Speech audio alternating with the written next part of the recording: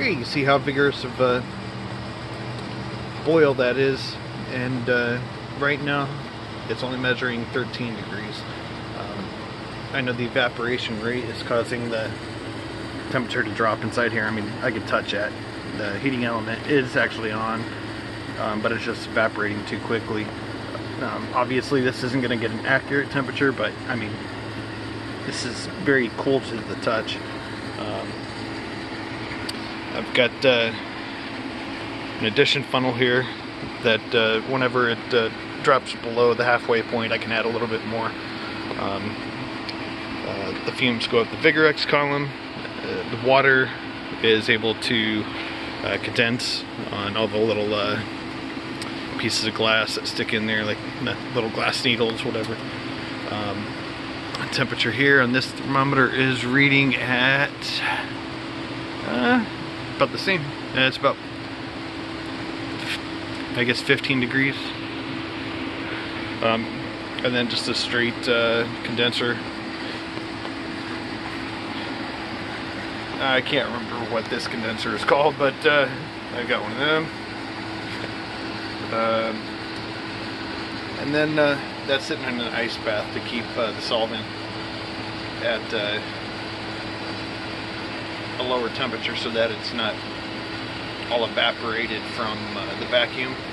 I don't have the vacuum all the way on. I've only got one tube hooked up. I got this from Dishem on eBay. It's the SHC D3. I can hook up 2 lines to this.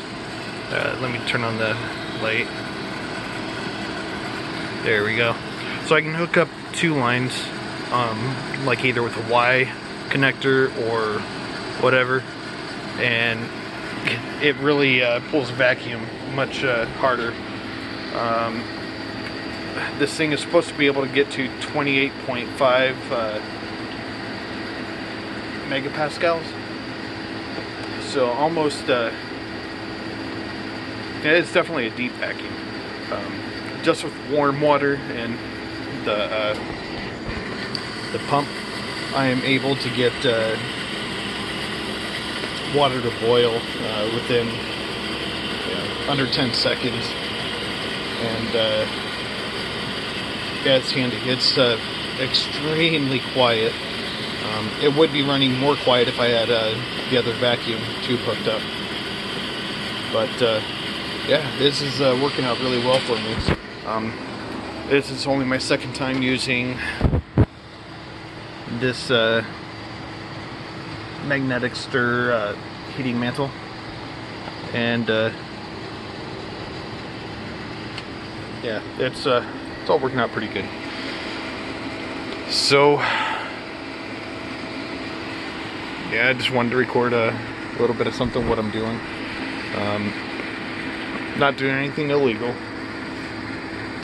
Just cleaning up some solvent that it's had, additional water added to it, and various other, I'll say, metallic salts that have been from like rinses from the Buckner funnels. So yeah, I'm just cleaning this stuff up, and then I've got some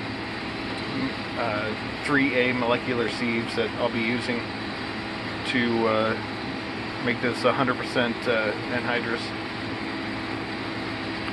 But that's it.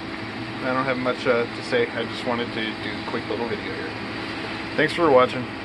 And in an upcoming video, I will actually be doing a full review on this. I'm going to set everything up so that it's actually a much more coordinated video than all my other videos that kind of suck. So anyhow, yeah, that's boiling very rigorously at 14 degrees. The current temperature outside is about 34, I believe. So I mean, it's almost freezing. I should say 34 Fahrenheit. That's reading in Celsius. So yeah, that's what I'm up to. I got about 2 liters yesterday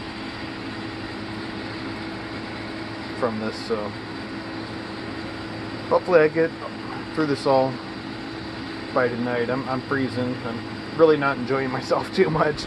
Normally I enjoy doing all my chemistry stuff, no matter how mundane it is, but yeah. Anyhow, thanks for watching. This video is already too long. I'll see you guys next time. Thanks for